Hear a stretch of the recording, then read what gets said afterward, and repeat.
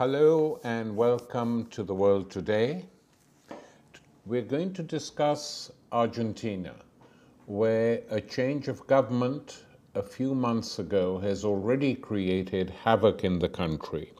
People have been on the streets a number of times. There have been strikes, there have been expressions of anger and even surprise at the speed with which the new President Macri has proceeded with his neoliberal agenda. Of course, the new government is very popular with the financial press. The Wall Street Journal, the Financial Times feel that Argentina is now in safer hands, but they are used to saying this about many governments which come to power and promise everything, and then within 6 months you see the real face of the government and it can't even deliver on its own terms what it promised its friends abroad. Today, my guest is Veronica Grondona, who is an economist and a researcher at a cooperative research institute in Buenos Aires. Veronica, thank you very much, and very good to have you with us today. Could we start by you telling us as to why the previous government collapsed in the way it did? After all, the opinion polls, if I remember correct, were not showing a big victory for Macri. We thought that the Peronists would still be in power, albeit with a reduced majority.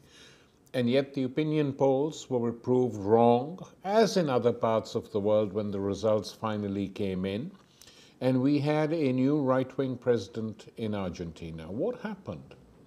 First of all, there's been an international crisis going on, and although Argentina has been managing to move along and still have an increase in its gross domestic product of 2.1% last year, there was, though, a fall on the export prices. So there was an impact on the exports and a pressure in our balance of payments in relation to our level of imports. So we started having negative results on the balance of payments, which put a pressure onto the government. Such was that pressure that both parties that were presenting themselves as presidential candidates, Macri and Scioli, they were both including in their agenda a reduction of the export tariffs. So that was one of the issues on the agenda. Although they weren't, Scioli's proposition was not as extreme as Macri, he did need to include that into the agenda. The other thing was that there's been an inflation over the last years, that it's been of 25, 28, 30%. And that has produced some problems among workers in their negotiation for salary increases. So there's some discontent in relation to inflation that's been going on for the last years. There's also some political movement to the right in the whole region. There's a whole pressure of the United States and the OECD for a change in government. And there's also a local problem with communications. There had been a change into the communications legislation, which allowed for more participation, and some sectors, monopolies, local monopolies, or the local monopoly was very discontent with that. So those were some of the factors that produced this crisis, but there was also a lack of presidential candidates from the Kirchnerism party. So that was basically, I think, some of the problems there. You think a combination of all these factors led to Macri's victory, which was quite narrow, as you point out. Just tell us a bit, Veronica, about Macri. Where does he come from? What are his politics? We all know he's a rich businessman. There's talk today in the media in Europe that he has been exposed partially by the Panama Papers. I don't know whether that's true or not, but who is this guy and what did he pose as to win the election? Well, Macri is the son of a businessman. He's not known as a very big, successful businessman himself. But, well, in relation to Panama Papers, he had been working with his dad, Franco Macri, in several businesses. And Panama Papers exposed him in at least two companies located on tax havens. One of them was located in the Bahamas and the other one in Panama, and they actually relate to a third one in Uruguay. What the papers expose is that he's a director on one of the companies and he's the vice president of the other company. Macri alleged or tries to, the way he tries to justify those companies, the existence of those companies, was that they were going to make an investment in Brazil at some point in time, which they say that they didn't make. So it's, there's no actually any papers that have been shown. But on that side, we also have another problem, which is that the two medias that are covering the news in here, this means covering in a sense of participating on the research with the consortium of journalists, are La Nación and Canal 13. It's two medias that have been backing Macri for his as a candidate initially, and are now backing him in the government. So we only have the information of these two companies. He might be on many others because this is a very big group that has made a lot of deals with the governments in the past, and that has a lot of local power in here. And what has been the reaction of ordinary people in the streets to Macri's involvement with these companies? Macri's changes, he made a lot of changes as a president, and one of the changes he made was on the modifications that media companies had to make in order to comply with the media legislation. The media that is backing Macri has more power and more coverage of this on the markets, as to say it in a way. So there's difficulties for other medias to have a bigger impact on the news. The sense is that people is not happy and they need for more explanations to be made because there hasn't been enough explanation, but medias are soon covering that up, and they're covering it up with corruption cases arising from Kirchner's government. Of course. Yes, so they're trying to confuse the issue. In other words, saying there were corruption cases in Kirchner's time and there are corruption cases now. Exactly. You can hear people everywhere saying is that everyone's corrupt, and that's the problem in Argentina. And also, one of the ways in which the government has attempted to cover itself from this news is to say that everyone, in a way, has a company in a tax haven because of bureaucratic difficulties in Argentina in order to try to invest on another country. Nice one. But Veronica, tell me a bit about who in the country now in Parliament is backing Macri. What is the position the Peronists have taken? That's an interesting question, yes, very good question. So Macri didn't have a majority when he came into government, just December from now, which is not that far off in time, and the majority was said to be with the Peronists. But some Peronists have moved sides, particularly in the vulture funds vote for the changes. Several Peronists moved to Macri's side for this voting, and it's not clear what will happen in the future. Peronists are saying that they will be together in other discussions, but there's lately been another discussion into the legislation of the media and communications legislation, and that was also won by the government at the lower parliament. It still needs to be discussed at the Senate, but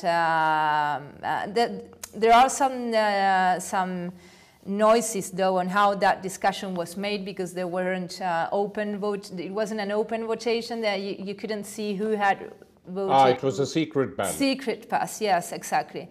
So there's some discussion onto whether onto the legitimacy of that votation. Was the issue of Telesur and the punishment of Telesur that Macri has decreed discussed in Parliament at all or not? No, that wasn't discussed in Parliament. That was just a government measure, which also has to do with this legislation, this communication legislation. First of all, this legislation, which had been passed in 2010, it imposed as a requirement that there be some local production of content, and that media couldn't have 100% of foreign content, for instance, but they needed to have at least 30% of local production, 30% of other national production and regional production, and 30% I think could be international. Telesur was taken out of all media, even not complying with the legislation still in place. And after that, Argentina removed its participation in Telesur. That has to do with the argument of the government was that Telesur didn't allow for sufficient voices to be heard, that it only showed one side of the story. But did no one point out to the government that 90% of the Argentinian media also presents their side of the story, and in this big sea where the media is dominated internationally by CNN and BBC World and other networks, and in South America by 3 or 4 huge monopolies, that to have a different voice which reflects the opinions of people whose voices are not heard is part of democratic functioning. Yes, of course it was, and actually one of the leaders today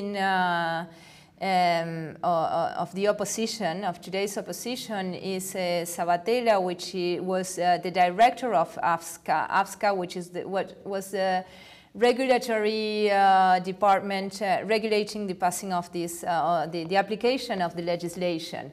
But he was removed from the building with the police force, and he wasn't allowed inside of the building, and because of all these things, this presentation that has been done has been made into the international court. The international court. The international court in Amsterdam, in Holland, or? No, the Inter-American, court, yeah.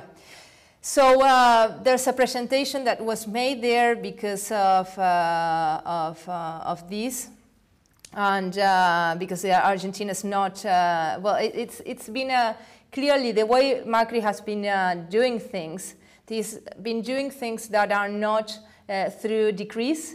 All changes are being made through decrees, and he's attempting to get someone actually on top of this regulatory framework that was in place, and so he's been doing everything in a very regular manner. And the problem is, though, that he's now getting an approval from the Congress, as you were mentioning before. So that's the fact that the Peronists are not united on their opposition to these measures is getting to be a problem, because, of course, there's a lot of voices complaining, and a lot of people from media that have been kicked out of state-owned media from one day to the other. I mean, there's been a lot of layoffs, but particularly also in national media That has been one of the problems. And people who weren't laid off were pressed in order to present a renunciation, even people that had directive positions and that they were supposed to be in place for the next 2 years, because regulations had been made in that way in order for a changing government not to modify these structures. And how do you think that things are going to evolve over the next 6 months, Veronica? We've seen quite a lot of images of people protesting, strikes being threatened, strikes actually taking place. Now with the attack on Telesur, I mean, I was thinking, just imagine if the Venezuelans or Chavez or Maduro had said that CNN is no longer permitted to be shown in Venezuela because it's completely biased and represents the point of view of the United States. The entire world's media would have said censorship, put a stop to it, etc. When the friends of the West operate like this, it's completely ignored. But the way he's behaving, it's also quite erratic, slightly irrational, as if he feels he hasn't got too much time to do all these things, so he's trying to do them quickly. But what do you think is likely to happen? Well, that's very true. It's been amazing, actually. The first month of Macri's government was just one news after the other one, or several on the same days in terms of changes.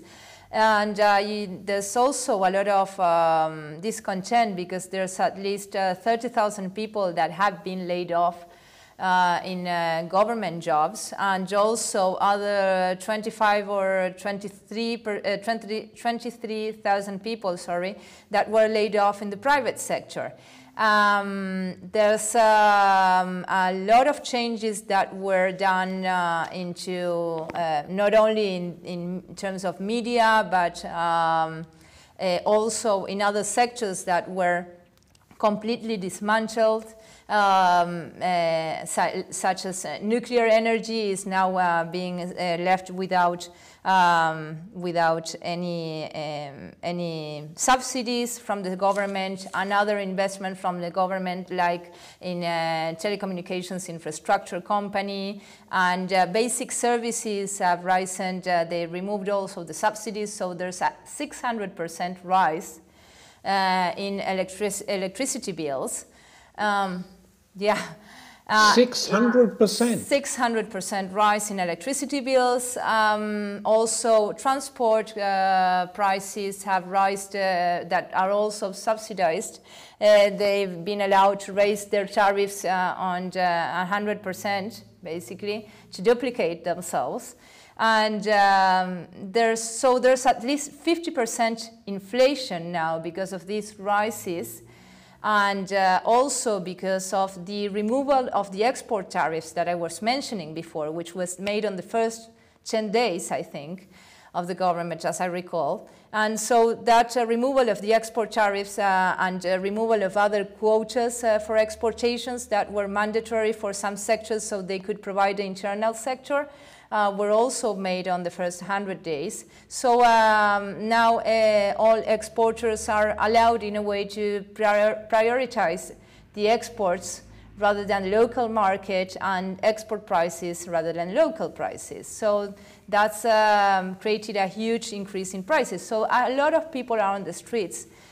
People are on the streets and because of this, and there's a lot of indignation because of this. However, Macri does have some support still. That's, his support has fallen, but maybe 2–3%. He still has more than 50% or close to 50% of acceptance in the polls. And because he's justifying all the measures in terms of an alleged crisis in the past. But yes, you're right in terms of the changes that changes in Telesur would have, if they had been made on CNN, they would have created a lot of international discomfort. But since it's Telesur and there's some support, one of the first things that Macri said when he came into power was that he was going to fight against the dictatorship in Venezuela and against the fact that and such problems in Venezuela, which we know actually that Venezuela has a very consistent and democratic government, which has which has permitted, which has allowed the opposition to win a huge majority in Venezuela in parliament. I mean, to call it a dictatorship is a bit crazy. Western politicians do that all the time. Exactly, and actually, yeah, the Venezuelan government has allowed for international referees to come and see during their votations to see if they were democratic or not. So actually, that hasn't been done in many other countries. But that was an alignment that Macri made with the United States in a way, and that was also confirmed on when Obama came to visit, now on the commemoration of the 40 years of the dictatorship in Argentina. And on such days, Obama came here and he gave a very important, he backed Macri on his economic changes, yes. But given, I see all this, but given that Argentina has in the past had a very militant history of trade unionism, of working class protests, I know that is on the decline all over the world, but I do wonder whether or not Macri might be surprised if he goes too far, that the response might be strong. I mean, at the moment, people are saying he's only been in power for 4 months and the Kirchners were in power for decades, and give him some more time. But the way in which he is using his time might mean that there might be a response sooner rather than later to some of the things he's doing, which, as you've described, are quite horrific. Yes. Yes, it's difficult to say what's going to happen in the future, because also trade unions are very strong in Argentina and have been very strong in the past, and they are actually still discussing on the measures and the general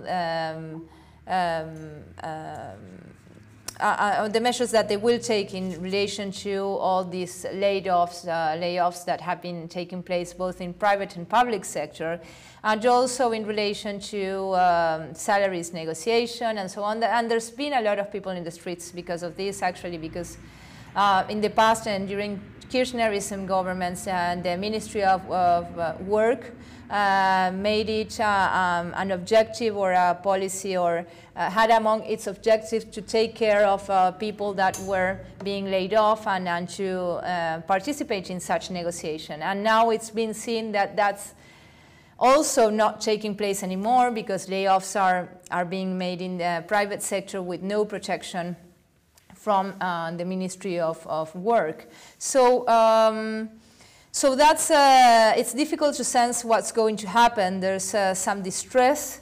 They're still trying to, they have this time now in which they are, and everyone I don't know if everyone, but a lot of governments do this, that they blame all their problems because of the previous government. So they are using that strategy so far. And they're also using a strategy of minimizing all the current problems that they have.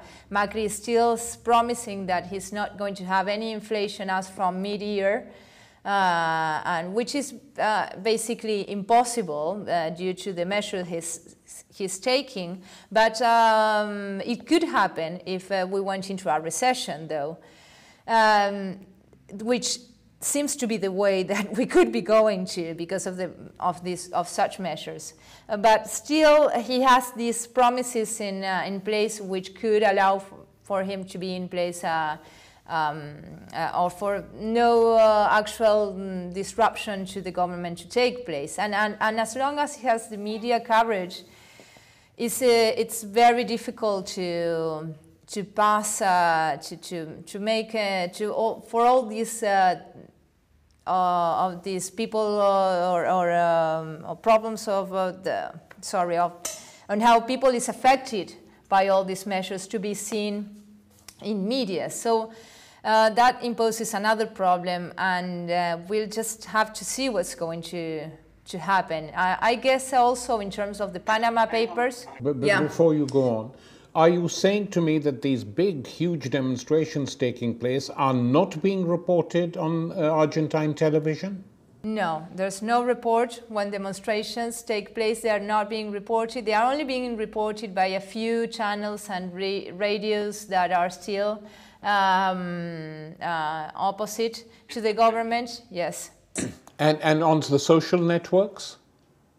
On social networks, yes, there's a bit on social networks, but there's also there's a lot of polarization of the society that has taken place on the last year. I mean, this argument has been used by today's government in the past, but there's something real about it in last term. So whenever so these media and social networks that do take some of this news into place are in a way disallowed or are disregarded by people who support Macri, because they say that they're not being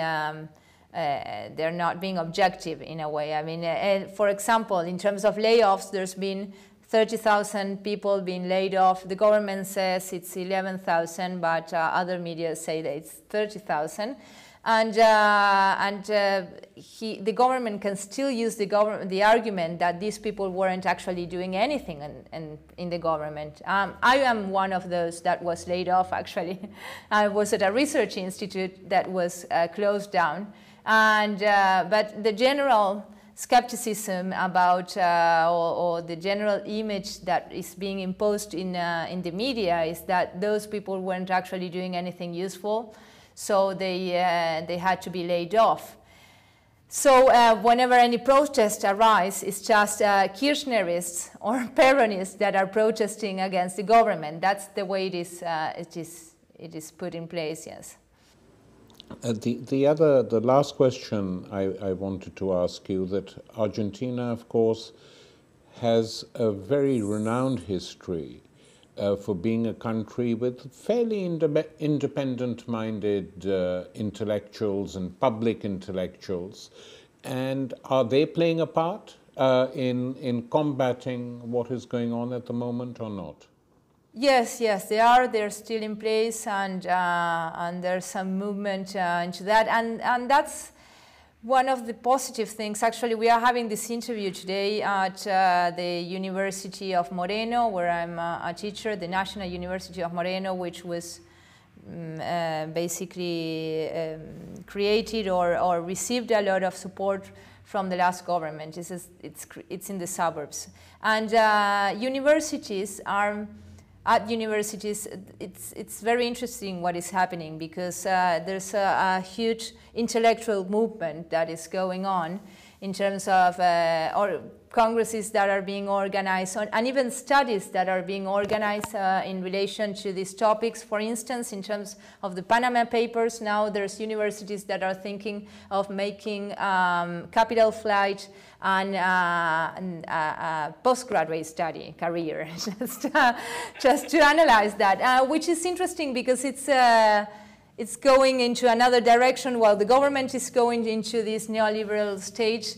Universities, which sometimes are places where ideas concentrate themselves, but in the past it's sometimes also difficult for those ideas to penetrate in universities at some point, because they keep on renovating the same ideas. So now it's going at a... these things are happening, and also there's several organizations or ways in which these intellectuals are organizing themselves, or that they had been organized before, then they are continuing that organization. So yes, there's a movement, of course. Veronica, thank you very much for talking to us, and no doubt we will talk again as the situation evolves in your country. Thank you. Okay, thank you very much for the interview, Tariq, and thank you very much. Bye.